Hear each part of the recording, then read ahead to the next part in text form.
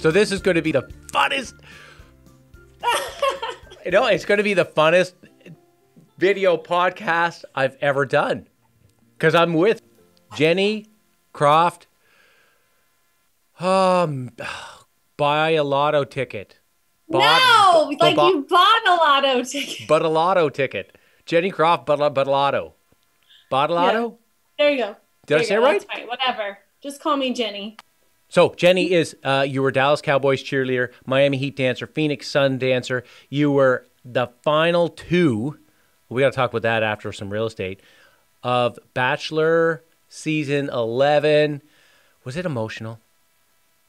Yeah, I cried a lot. Oh, okay, we're going to talk about it. And then you own Pretty Chic Unique Women's Clothing Boutique. I'm a little offended that you don't have men's clothes. Come on. I mean, I do. Like, I run, like, stuff for men every once in a while. Well, I'm every once in a while. I want to wear some Jenni Croft, Pretty Chic Unique women's clothes. Okay, I will get you a T-shirt. I want a shirt. So we got to start out. We'll get into all that other stuff later. We got to start out with the real estate stuff because I'm gonna pick you a little part on the dancing a little bit after. Is that okay? You're gonna what? I have some questions about the cheerleading, the dancing, that sort of thing. I have some questions. Yeah, I'm in.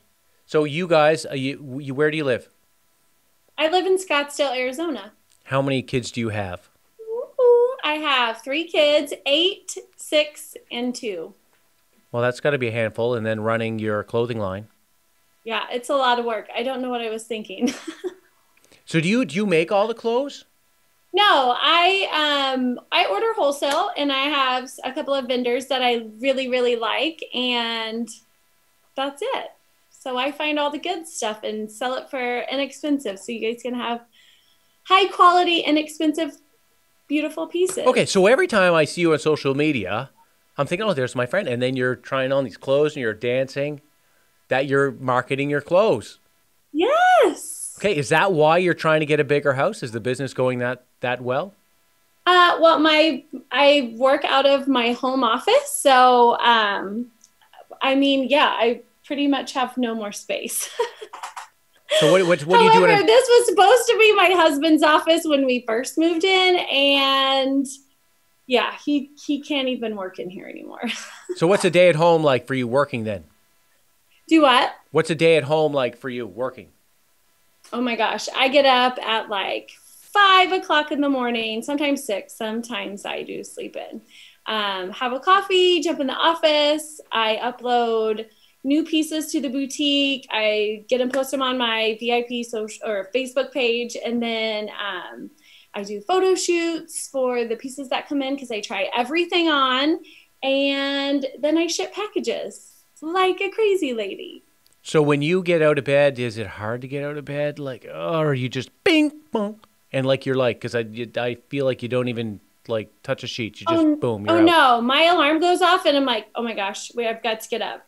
And then there are some days when I'm like, I'm just gonna lay here because no kids are awake, and it's really nice to just do nothing while everyone's sleeping. You should go jump on their beds. Get up. Yeah. No. So I seen you on, obviously The Bachelor, but I seen you on TV too, marketing your clothes. Were you on, what network were you on? I do fashion segments for ABC. It's like a daytime, I don't know. They do all kinds of stuff. So they do fashion, they do health, that kind of stuff. So I'll go in every couple of months and show like a line of summer clothes and just show like the differences between the brand name and a knockoff, like look-alike shoe or something like that. Okay, so when you go, your next time you get there, if we're allowed to travel by then because of this whole cove, I hate saying the word, I'm going to fly down there and I want to be the male model for your new men's. You know what I'm saying? Okay, I'm so in. Because I've never seen a cactus before. I've never been to Arizona. I can't believe that. I don't believe it. Have you seen snowmen? Yeah, I'm from Wichita, Kansas. Oh, okay. So I can't make. Is. But a cactus is so much cooler than snow. So I hate snow. I hate it. We don't get even like a drop of snow here, so I don't even know if my kids have seen snow. Yeah. There's nothing to miss. People go get excited. It's worthless. It's pointless. Okay, so you're looking for what's your house worth right now? Because I'm a real estate guy. We got to base this on something. It's fun to talk, but we got to talk real estate. I know, right? Right now, so the community that we live in, the homes are listing and selling for between 1.3 and 1.7. Wow. I've never sold a house more than 750, 800,000. Just the market that we're in. This is just Scottsdale, Arizona, and I don't think there is a house for sale under $1 million. Okay, so do you hire a real estate agent? We do. One of my 8-year-old's best friend's mom is a real estate agent, and she is actually doing some fun stuff for us right now. Are we allowed to say her name? Who is it? Who? Tell me who. We should get video footage of this after. Her name is Monica. Okay, we'll leave it at that then. So do you now the big question, do you sell your house first, then go find a house, or do you go buy your house first? This is like the hardest question. Right? I sound like I'm 10. Right? It's the hardest question because we have 3 children. 3 children. And I run my business out of the house. And I mean, we have help. We have a housekeeper that helps keep the house clean. And my assistant comes every day and she picks up and helps ship packages and all of that stuff. But I don't know if there is any possible way for me to keep my house looking show ready for when people want to see it, if we're still living here when we try to sell our house, if that makes sense. Well, if your market's hot, you don't have to be so fussy. But are you going to go buy a house first and then put your house on the market? Or are you going to try to work the dates out and do it all at the same time? I mean, the goal would be to do it all at the same time, but I literally don't know how I would lose my mind if someone called and said, hey, we have people coming. Oh, it happens. That's what happens. Do it at 2:00 and it's like 11 and I'll be like, I have so much to do. I don't know how I would do it. Put those kids to work, Jenny. Can they dance and clean? Because your whole family's, every time I see you, you're dancing. They could dance and clean. Something like that. My kids can dance. So when are you going to do this big move? When are you going to start looking at houses? When's Monica going to start booking appointments? We have been looking at houses for probably over a year. And you haven't found one you like? No. So you're tire kickers. Monica is like, oh, they're calling me again. Oh, they're going to look at houses and never buy. And my husband is very picky, which, I mean, rightfully so. But there's just everything we look at I like, and everything we look at he doesn't like. So I don't want to get into it like a marriage debate here and the fights, internal fights of your family. You just go pick one and we'll move in. I've been a realtor for 28 years. I've seen it all. And it's like, okay, I'll step back. You guys figure it out. Just give me my own office and a bigger backyard and I'm good. How many houses would you look at a month, or do you just... Oh, random. This last month, maybe only 3. Okay, so you're looking at 2 or 3 a month. So one's going to pop up. Right? One will pop up. Like one will come on the market. What's that face for? Why do you give me that face? I hope so. Here's the thing, though. Every time we find a house that we may possibly like, something needs to be fixed, obviously, which is not our jam. And he just always goes back and says, I just don't really know if I really like the vibe or like the feel of living in someone else's house. So... Ooh, and you can't build right now. We might be building. Yeah, but building is way expensive right now. Like, it's expensive.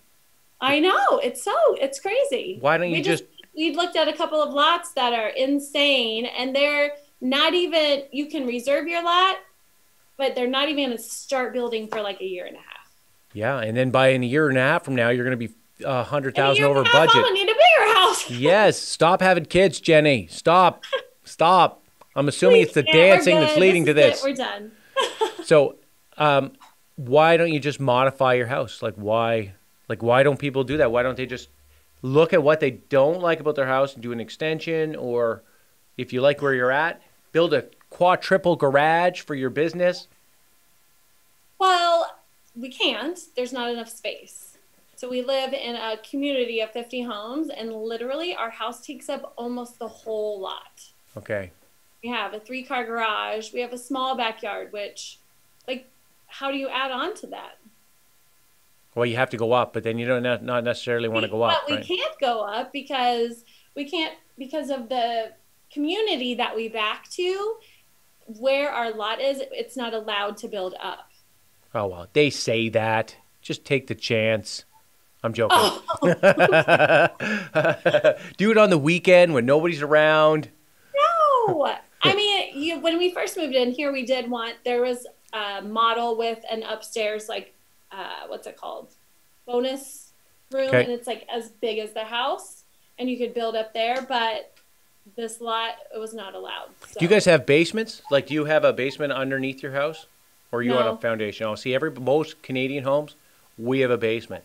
I know, that's how Wichita is, but Arizona, nobody has a basement. Yeah, you could just drill a hole, make a big secret room down there. It's dark and dingy, though. Most of the homes here are like ranch style, so just one level.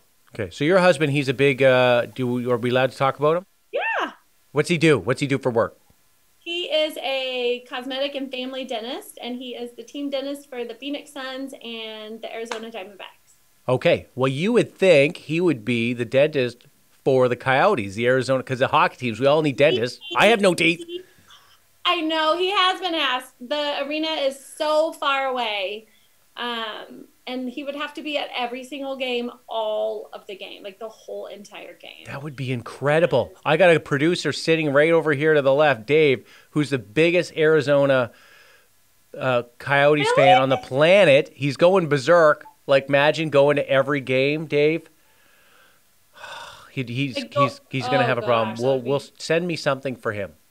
Okay. You know, just send me something for him. So we're gonna podcast, whatever you call it, again, because we want to stay updated on your house stuff. But deal. so if you're married, how could you be married and be on Bachelor season 11? Seems very confusing. But season 11 aired in 2007. Oh, okay, so you met him after the season, because you weren't one of those girls that was dating while you were on the show. No, because they take a lot of grief. I didn't start dating John until 2009. I'm just teasing you, by the way. And we got married in 2010. So how did you audition? Can we talk about the show? I am, I am with a modeling, I don't know how to say it. I'm with a modeling. You have an agent here, and they do go through those a lot. And then they have you submit your video. And oh, okay. So you already had the agent before you submitted to go on Bachelor. Yeah, season. It's just a modeling agency. Yeah. Like, I do photo shoots for magazines and posters and billboards and stuff like that. Yeah, I do the That's same, what probably I not did as much as before. you. Because there's not a lot of demand for guys like me in Canada, backwoods, hillbillyville, right? Not that we're all hillbillies here. You are not. You're silly. So you auditioned and then you got a call. I did. Like, literally went to my interview. It was an on-camera interview. And then, like, the day after, they're like, okay, like, you're in. We're going to fly you to LA. And you have to go through so many tests. Like a EKG. You have to go through, like, a psychology test. Like, you have to sit with and a you psychologist passed that? and, like, answer all these questions. It's so crazy. Yeah, so how long did it take to get fully approved and know you were actually getting on the plane and going? I would say a couple of weeks. Wow. And then, if you made it to final two, how long do you guys film for? 60 days? 40 days? No. Like 2 months, maybe? Well, that's what I said, 60 days, 60 days. Yeah. I mean, I'm trying to think. So it's 12 rose ceremonies. So 6 weeks, maybe. I was gone for 6 weeks. 6 weeks. So that's 45 days. Oh, you were so wrong. So I was so close. Oh, I look like an idiot. So did you really build feelings? Like, I mean, that's the big question, right? You had to. I feel like the main thing with that is that, okay, this is how I equate it. I have been a cheerleader and a dancer and in groups of women my whole life. So competing to be in the front row, competing to be the best dancer, competing for spots, things like that. So me going into a house full of women, it almost feels normal. I'm used to that. Yep. And there's other girls who are not used to it. So when it comes to building the feelings, if you're used to being around all these women and knowing like what you have to do and how not to speak negatively and how to be positive and look good on camera and all of that, it almost becomes like you just like almost want to not win. Does that make sense? Yeah, I guess so. I'm not sure. I guess I'm not even admitting I watched. In the moment when you're like stuck in that moment and all you do is think about him and talk to the producers about him and talk to your friends about him, then you're like all about him and you totally fall in love. And then when you leave and you look back, the day I left, I called my mom and I said, Mom, I don't even know if I know that guy.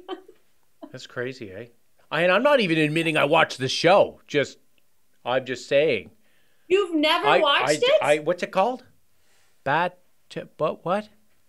The Bachelor. I have it on DVD if you want. Okay, you get DVD. You're showing our age. You're supposed to say memory chip, or you'll fax it to me or something.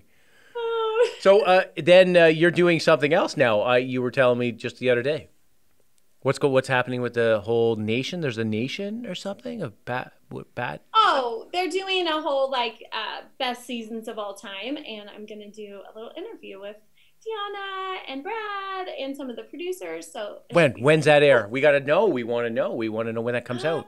I think she said July 13th, but that's up in the air. It's not like for sure. Okay, well keep me posted. Deal. I will for sure. So how did you become a cheerleader? Okay, this is a long story. Let me get comfortable. Oh boy, you're giving a pillow, Dave. Actually, I've been dancing my whole life. I've been dancing since I was 3 years old, and I actually started dancing because one of my feet were like turned in, and my dad was a DJ, and he met this dance teacher at a radio or like a record store. Sounds really romantic. And then I started dancing and I danced and cheered all through college, and my college cheerleading coach said she was going to go to Dallas and try out for the Dallas Cowboys cheerleaders. And I was like, can I go with you? So I went, we tried out, I made it. Did she make it? No. Oh, there's some drama. That sounds like a TV show there. No, she's still my best friend in the whole wide world. Yeah, after 2 weeks of crying, she didn't show you. That's not Monica, right? The real estate. Okay. No. So it started from there. How do you respond to people that think, and I hope I'm not going to offend you here, that cheerleaders in a whole, it's derogatory towards women, and it's, you know what I mean? How do you feel? Like, what do you say to them? Honestly, I have always been such a positive person, outgoing. I don't even know what the word is. I talk to people. Do you know what I'm getting at, though? Do you know what I'm saying? Like how like people look at girls that are cheerleaders just as like objects. Objects, yeah. Like what? Yeah. I mean, if you meet somebody, you will obviously see that they have work ethic, drive, talent, athleticism. You have to be very smart and time conscious. When you're a Dallas Cowboys cheerleader, you have to have either a full-time job, be a full-time student, or you can be a full-time mom. But you can't just be a cheerleader. So they don't allow you to just be a cheerleader, if that makes sense. And I will. You guys are athletes. Like the things.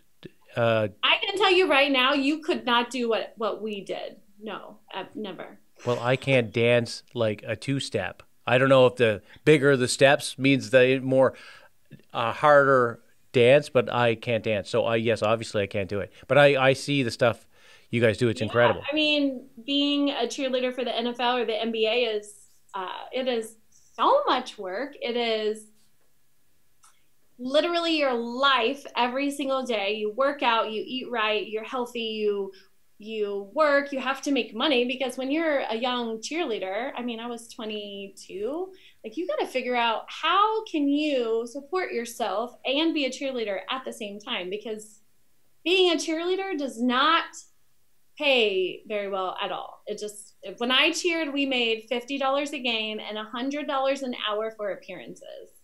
which was not all day, every day. So. Yeah. Did you guys, did you get to know the players? I guess that would be one question everybody asks, right? No, they keep it two very separate entities. Plus, it is against your contract, completely against your contract to fraternize with anyone within the organization. Okay. So where did you, then you went to Miami and then Phoenix, or Phoenix then Miami? Yeah. So after I cheered for the Cowboys, I went to Miami and I cheered for 1 year, the year they won the championship. Well, that must have been exciting.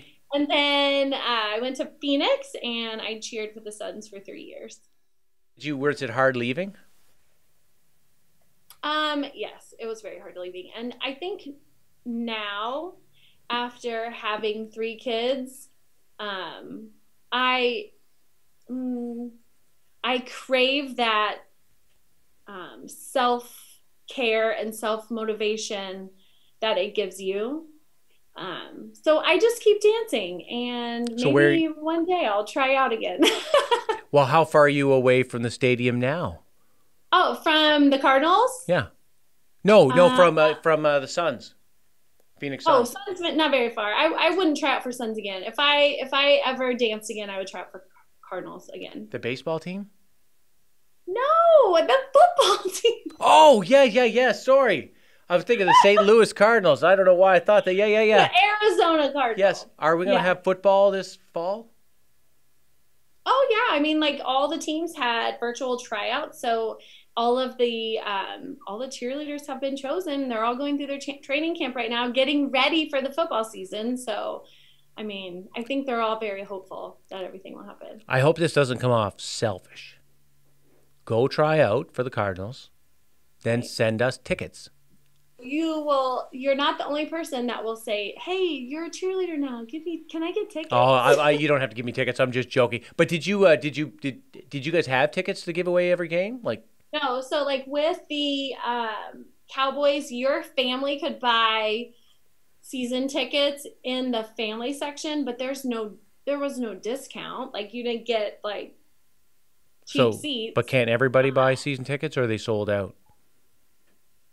No, I mean, they offered there's just a section in the stadium that is family and friends for players, for the dancers and that kind of stuff. So, but Suns, our athletic director would give us tickets every once in a while, and but again, those tickets are not always they're not free. Like, you're not a cheerleader and get free tickets. Like, yeah, kind of like the players don't get a ton of free tickets either. They get their tickets, and then if they want additional tickets, they have to buy them.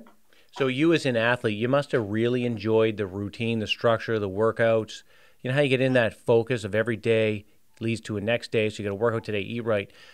You must have just thrived in that. I did. I feel like that's kind of where I was going with the whole having 3 kids and then like craving that. It's not really like the dancing in front of a crowd at a basketball game thing. It's more of the motivation to. Well, you're an athlete. To stay lean, to like have a goal. Like, I'm working towards this, and I've always been like that. Well, so what I do is try to find things that give me those types of goals. So last 2 months, in February, I did Dancing with the Stars of Arizona, which is for the Kidney Foundation. And we did 3 months of ballroom dance classes, and then we performed at a gala and I had to raise like $25,000. Well, that must have been a blast. For the organization, but then I also won. I won! So then you obviously started a business. Why did you get into the clothing? Oh, goodness gracious. I mean, before I started having kids, like right after I got married, I worked for a healthcare real estate investment trust. So I did events and set up booths and did events. You worked in real estate? And that kind of stuff. And then I started working from home. I did an MLM, and I was really good at it and really successful. And then what's an MLM? Let's step back. What's an MLM? MLM. What about it? What is an MLM? I don't know what an MLM is. You don't know what an MLM is? No, tell me. Or network marketing. So a multi-level marketing. Oh, no. Okay. Okay, I keep did. going. I was good. So I did that from 2003. No, 2000. I don't even know. I Okay, quit wait, it does. 2000. Okay, when did you quit? What's so funny? I want to hear the story how you got into the clothes. So you quit that. Yeah, so I quit that, but I was working from home. And then I got pregnant with the third kid. And Oh, you got to when stop with you that. are That's such a waste of pregnant, time, all these kids. Okay, keep going. Sorry, I interrupted. you did. But how many kids do you have? Two? Two Two. girls. Three. Two girls. They're 25, 23 now. Don't show your age. Oh, sorry. Okay, keep going. Sorry, I will cut you off. I will cut you off. It's just so exciting. I was pregnant with Mia, and I was about 2 months from having her, and I felt like Superwoman. I was like, what else can I do from home that keeps me busy and gives me an outside purpose from my children and my husband, if that makes sense. And then I said I was going to start an online clothing boutique. So I started a Facebook group, a VIP group. Ooh, a VIP. And I've been in business for 3 years now, and I have a little over 12,000 members, and it's crazy, and I can't even keep up. And I have an assistant, and she works 40 hours a week, but I still feel like I could use a little more help. Well, is it growing? The last 2 months have actually been my biggest selling months of all time. Is that because of Cove? It is. I think it's because everyone's home and bored and shopping and. Well, I will say on social media, your energy, because you are such a charismatic, fun, and you are super positive, and it even comes through on camera, on pictures, and so it's a rare thing people have, and I would buy from you if you had men's clothes. Thank you. I Right? do have men's clothes sometimes. I just did a dad shirt. It said Badass Dad on the front. We did a teal color and an army green color, and I think we sold 78 of them. 78. Yeah. I want a unique one, like a one-off. I'll let you create it. I won't be fussy. But then, so when's your deadline? Because you're growing, the business is growing. Right. Are you going to outgrow this house soon? Oh, we're already outgrown it. So we moved my 8-year-old into our guest room, which, I mean, it's fine, but we're not really decorating it like it's his room because we're trying to find a new house. So we don't have a guest room. So when a guest does come, Gio has to move out, and he's got to move back into Tayo's room. And then, so really we'd need a guest room. We've already grown out of the office, and my husband will like his own office. And we need one more car. We have a 3-car garage, so we could use 4. And then there it is. With 3 kids that are all into football and dancing, and we just need more space. I need a sport court so I can send him outside and tell him not to come in until the sun goes down. I get it. Okay, so let's put a timeline. We're going to wrap it up here. Let's put a timeline for Monica. Monica, we're going to get our new house, make a commitment to it before when? Monica's listening. Before my husband goes insane? No, well, let's put a date. We'll have fun with this, and we'll come back to it. Let's do a timeline. Let's see. I don't know, by the end of the year, maybe. So before January. Ooh, that's a tight timeline. Are we going to have the house picked by then? We'll have a house picked. Maybe it won't close. Before we moved into this house, yeah, John and I was pregnant with Tayo, my second. And we looked at, during one summer, we looked at 95 houses. Wow. Okay, so by the end of the year then. I can do that again. So by the end of the year. I don't know. Just give us a goal. So next year's a fresh year. No, but you got to have a house picked out by January 1st. We're making a commitment to Monica. Do what? We're making a commitment to Monica right now. By January 1st, we'll have a house picked out. No? Yes. I mean, we're going to let my husband do that. Well, we'll need to have him on. And then we're also going to get Dave, producer guy, something from the Phoenix Coyotes. Okay, right? I can work on that. You're going to go become a dancer for the Cardinals. I'm going to get free tickets. But it can't just be all about what I'm getting. I'm going to come down and be a model on your show. So there, I'm giving back. We'll do that. I'll make sure next time I do the fashion segment that I have men's clothing. Yeah, just one piece. All I need is one piece. I'll fly down, do the one piece. Will you wear a jumpsuit? Will you wear a romper? A male romper? Does it have the flap in the back? Because it could be like, I'm trying to make life easier as I get older, Jenny. No. We don't get flap. We don't get a flap in the back. We have to get naked in the bathroom stall to pee. So. Oh, why do people wear those then? They're like the most. They're like the best selling item in boutiques. But they're horrible to wear. Jumpsuits and rompers, yeah. I mean, and bodysuits. Okay, so we're gonna come back. But they're cute, so we. Yeah, they are. They are cute. Yeah, we just go with it. My wife has some too. And I don't get it, but it's like whatever. So maybe I will wear a male. I'll have to approve it. I'll have to have my people look at it. Get the specs on it. We'll let you know. You know what? It was great talking to you.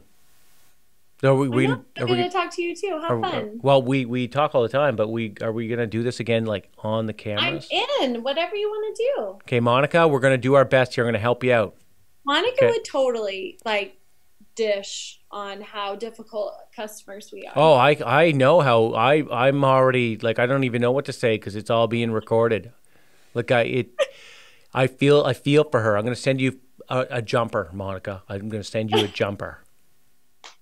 Okay, so let's do this again. Thanks for being on the show, and let us know when the Bachelor thing comes out. Okay, I will for sure. Okay, I'll send you the link so you can let us know what all the free stuff we're going to get. Okay. Okay, deal. See you later. Bye. I miss you already.